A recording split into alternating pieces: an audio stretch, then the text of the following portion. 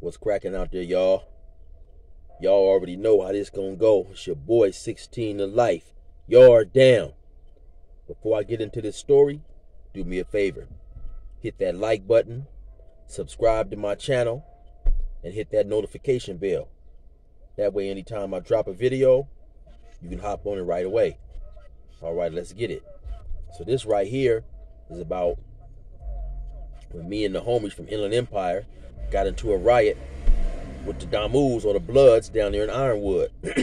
Alright, so for y'all who may not know, the Inland Empire basically makes up two counties, Riverside County and San Bernardino County.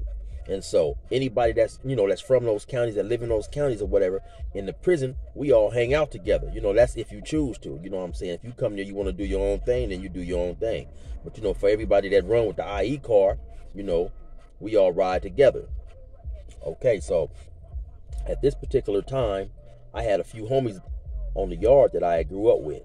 One of them was my homie Kiki. Me and his brother Mo went to school together from like day one. I'm talking about Head Start, first grade. Now, Kiki is probably about 8 or 9 years younger than me. I hadn't seen Kiki since probably about 1994 when I was getting arraigned at my trial. He happened to come there, and later on, I had asked my mom, "Hey, Mom, who was that little dude back there with the glasses on?"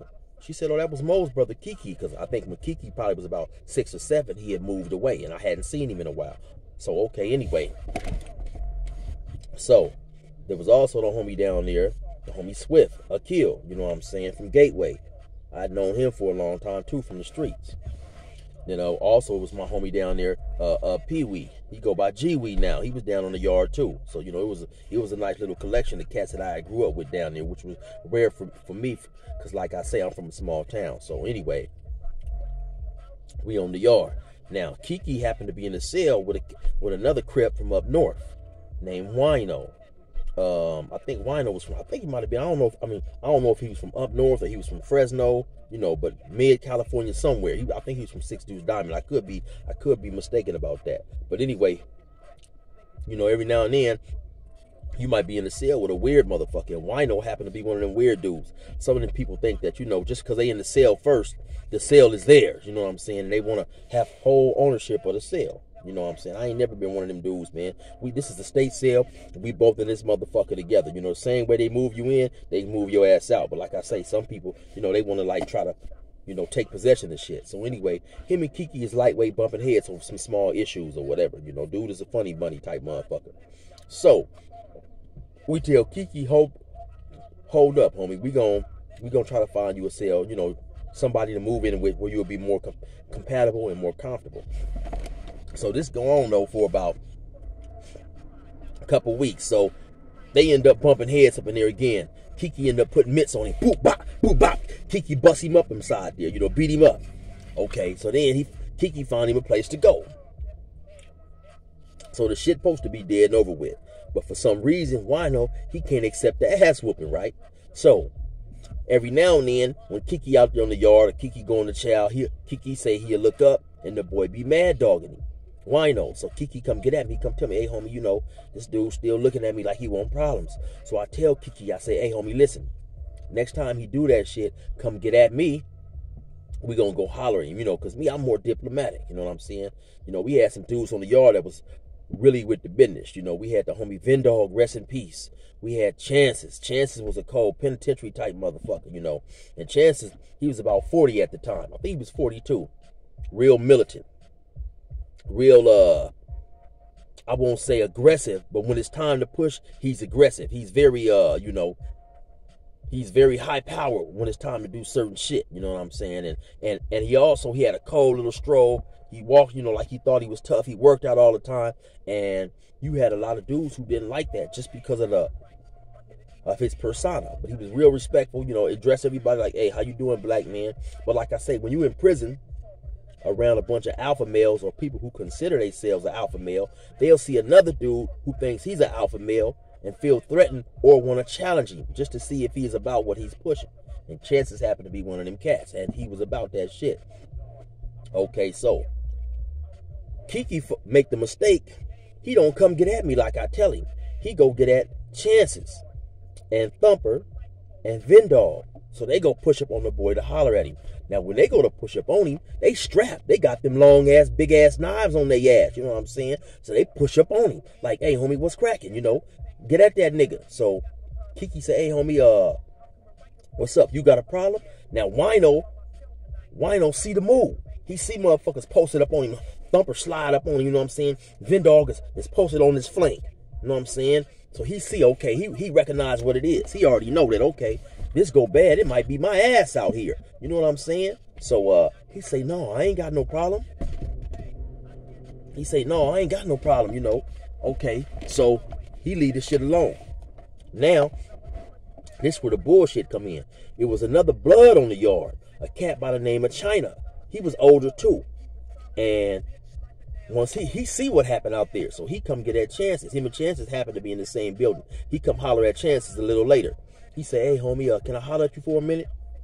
So he say, I saw the way y'all approached Wino, man. And he say, if anything should happen, I think it should be just one-on-one. You know, well, keep in mind, these is two Crips. Wino is a blood. So he don't, I mean, excuse me. China is a blood. So he don't have no business involving himself in this whatsoever. Coming up saying nothing to nobody. Because it's not his fight. You know what I'm saying? If they happen to get into it, him or his homeboys ain't just to run over there and help no Crips fighting each other. So you know what I'm saying? According to prison policy and politics, dude was 1,000,000% out of line, right? Okay. So Chances tell him, Chances say, hey, homie, listen, no, okay, so China, Chances say, well, what you got to do with it? China say, well, you know, I just happened to see it, man, and I just thought that, you know, it should be one-on-one. You know, he said, if I saw somebody push up on your homeboys like that, I would try to make sure it's one-on-one too, which is some bullshit. Chances say, man, listen, so they talk for a sec. Chances tell him, listen, man, is you riding with this nigga then? China say, yeah.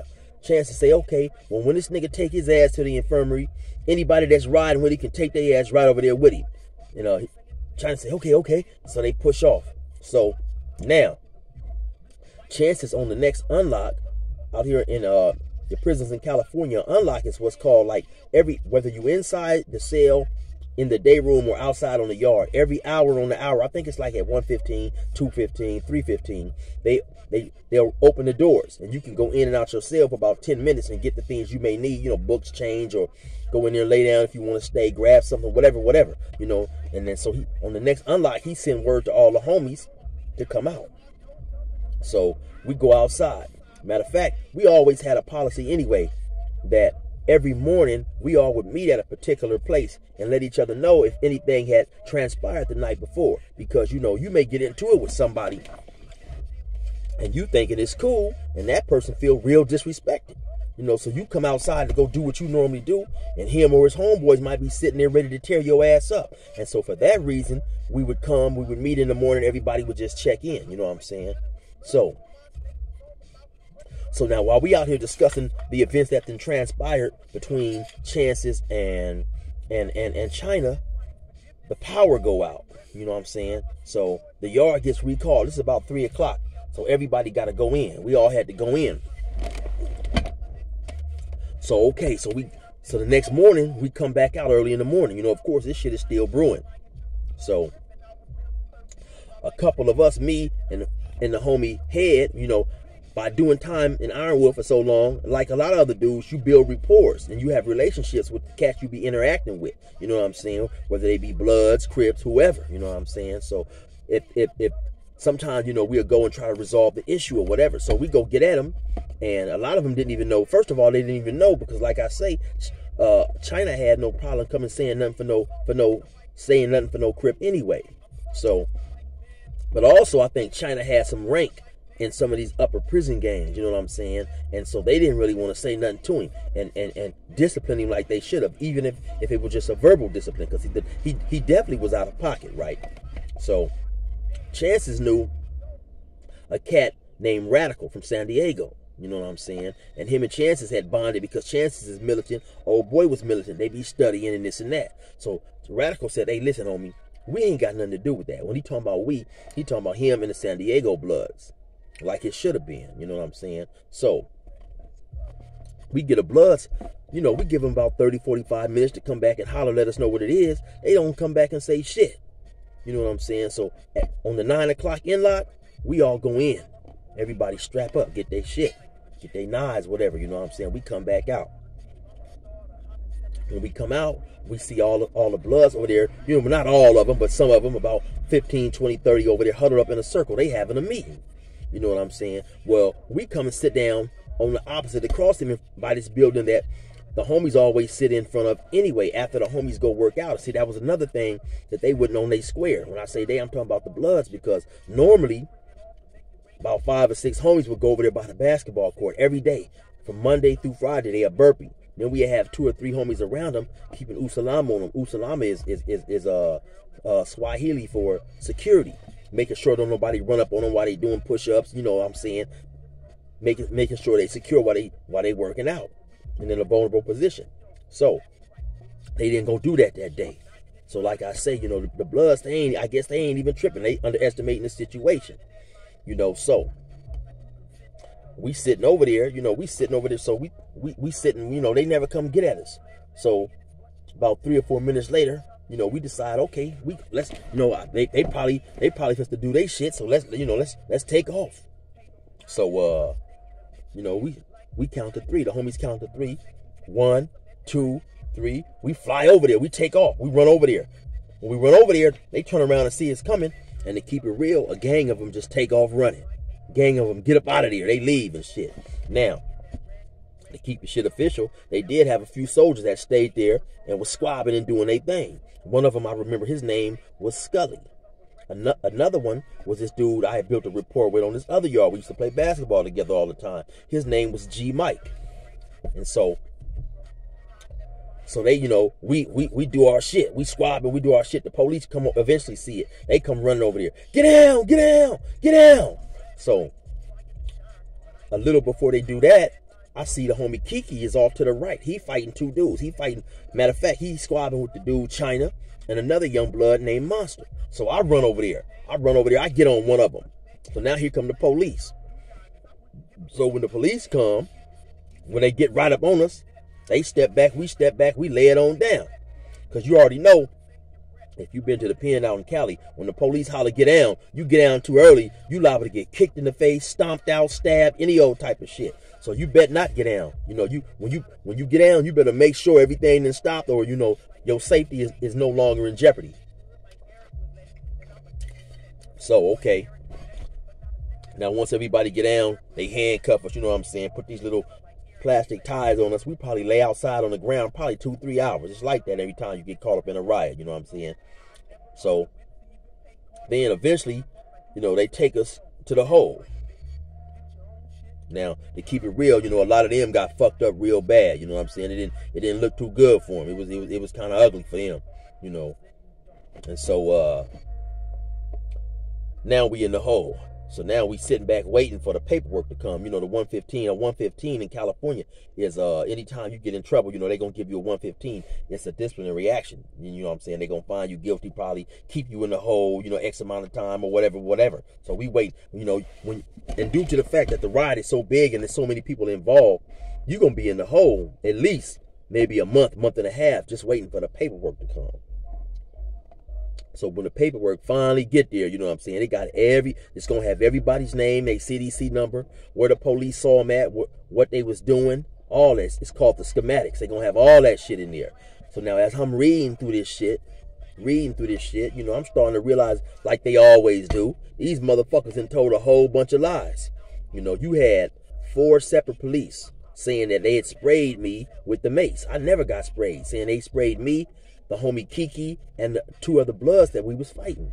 So, just out of curiosity, of course, I go check, you know, because now when you get sprayed, they got to take you and they got to wash you off. They got to decontaminate you, get that shit up off you. And so all that has to be documented. You know, if you had any injuries, if you had to get the mace washed off you, all that shit. So I go check the names of the other dudes and Kiki too. Ain't none of us had to get no washed off, no mace, because the shit was a whole lie from the gate. You know what I'm saying? So I'm thinking, okay, I might be able to beat this motherfucker. Plus another police, he got me way off some other where, you know what I'm saying? Laying down in front of a knife. You know, he said with a knife right up on me. So when they finally called me in for my hearing, just so happened, I'm the first person out of these four they got connected, me, Kiki, Monster, and China, because our write-ups is all the same, that they saw us fighting each other. So I go in there, I tell him, man, listen, man, he give me a chance to explain. I tell him, man, I wasn't involved in that shit. I didn't have nothing to do with that shit. I was sitting across against the wall, and they started fighting, man, and I just, since it had nothing to do with me, I stayed there and just got out the way or whatever I told him, and the police came, I was in the perimeter. He's like, oh, well, I think that's bullshit. I said, well, listen, man, look, you got one officer, you got 4 different officers saying they had maced me. One officer said he had maced me 3 separate times. First he maced me for a 6-second spray. I continued to fight. So he gave me another 3-second burst and another 3-second burst till I finally stopped fighting. Now this all the 4 officers, they all basically saying the same thing. I hit Mr. Willis with a 4-second spray, then a 3-second spray, and they saying the same thing about everybody else. So I tell the lieutenant, I said, man, listen, you already know, if they had maced me like that, I would have been covered in mace. There would have been no way I would have not having to get this shit up off me, because that mace gonna be burning the fuck up out your ass. They hit me with it one time. That shit burnt me for about 3-4 days. I was fighting a motherfucker, and I got him on the ground. He was biting my finger and shit. So when they came to mace me, I didn't stop because I was mad. That's another story I might get to y'all a little later. So anyway, long story short, the lieutenant found me not guilty. He said, I think you were involved in it. I said, how you think I'm involved in it? This is after he already found me not guilty. He finds me not guilty, but he tell me he still think I was involved. I said, that don't make no sense. So that made me mad, because now I'm thinking, okay, you thinking every black person is involved in this shit. You know what I'm saying? So anyway, long story short, he find all of us not guilty. Because of course, if he find me not guilty, he can't find them dudes guilty. You know what I'm saying? Which is a hard process, because normally when you go in there with a 115, if the CO writes you up, the lieutenant is gonna ride with his CO and find your ass guilty. You know what I'm saying? So they find me not guilty. So so they take me in there. I'm in there. I'm probably in there about 2.5, 3 months. 3 months by this time. 3 months or some shit. So now they take me in there to send me back to the yard. They asked me, do you have any problems with any of these dudes? Do you have any enemies? Blah, blah, blah. I said, no, I'm good. I don't have no enemies. I'm good. You know what I'm saying? So maybe about 2 weeks later, they come get me. They take me back to the yard now. So now they taking me to B yard. The riot happened on C yard in Ironwood. So when they take me to B yard, just so happened, B yard is locked down because the blacks and the Mexicans didn't got into a riot about 2 or 3 weeks before that. So when they taking me on the yard, I'm handcuffed. So now when they getting ready to they take me to the building to get ready to take the cuffs off me, I hear one of the police say, hold on, don't take the cuffs off you. These 2 dudes gotta be, they can't be around each other. So I'm thinking, like, who the fuck is he talking about? So they walk somebody past me, it's G Mike. I guess they had found him not guilty too or whatever. Now, and they sending us back to the same building, the same cats that we didn't got into it with. I'm like, oh, this shit is crazy. You know what I'm saying? So they take the handcuffs off me. I go up in the cell. I'm trying to think, man, because we was on lockdown. So maybe I got my property in about 3 or 4 days, 4 or 5 days, because I didn't have no property coming out the hole. Or I don't know, maybe, I don't know. But I know I get up in there and immediately I make me a knife. Because, we can have the big cans of chicken. I had the cans of chicken. So I took the tops off 2 cans of chicken. You fold them. You know what I'm saying? You sharpen it.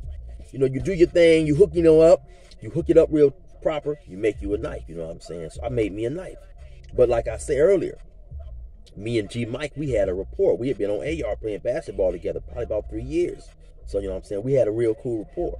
So when they let us out for chow, maybe we didn't come out for chow for maybe about 2 or 3 weeks, because like I say, it was a riot between the blacks and the Mexicans. So when they finally do let us out, I slide right up on him, you know what I'm saying? Because this is my boy. We used to be halfway decent, but you never know. You know what I'm saying? Now, and by now, he done got bits and pieces of the story, or more than bits and pieces. Because like I said, we've been in a hole about 2.5, 3 months. He done heard, okay, this shit was over one of my homies and his homie saying something a blood who never should have been in this shit anyway. So, you know, I'm telling him, hey, G Mike, you know, your homeboy was out of pocket and woo, woo, woo. He like, yeah, you know what? Well, I'm gonna get at some of my homies, man, and more than likely, we gonna just kill this shit. This shit gonna be dead because we got bigger issues with the Mexicans. You know what I'm saying? And he said, plus, you know, our boy was out of pocket. So he ended up hollering at his folks, whatever. They left that shit alone, left that shit on C yard. You know what I'm saying? So now, I'm on the yard, so I get at G Mike, right? I tell him, I say, listen, homie, if any of your homies come over here that was in that riot, you get at them, let them know the shit is dead. If any of my homies come, I'm going to get at them and let them know the shit is dead. I'm going to holler at my homies right now. We going to, you know, let it, so don't nobody be overreacting and tripping. He like, okay, for sure, we going to do that, right? So now about a week or two, maybe 2-3 weeks later, I don't know how long it was, I'm getting ready to go play some basketball. You know, I'm pulling, I got some knee braces. I'm pulling up my knee braces and shit. All of a sudden, the dude come. He said, hey, what's up, Chill? I looked at him. I said, hey, what's up, man? I go back to doing what I'm doing. He said, hey, what's up, Chill? I said, what's going on, homie? He said, no, what's up? Then now it dawned on me that this nigga is doing more than just speaking. So now I step back. I'm like, hey, homie, what's up? You know me or something? What's cracking? He said, yeah, man, it's me, Billy Bill. Can I get that fade? So now what happened was Billy Bill was one of the bloods on C Yard. He got done bad. He got stabbed up real decent like.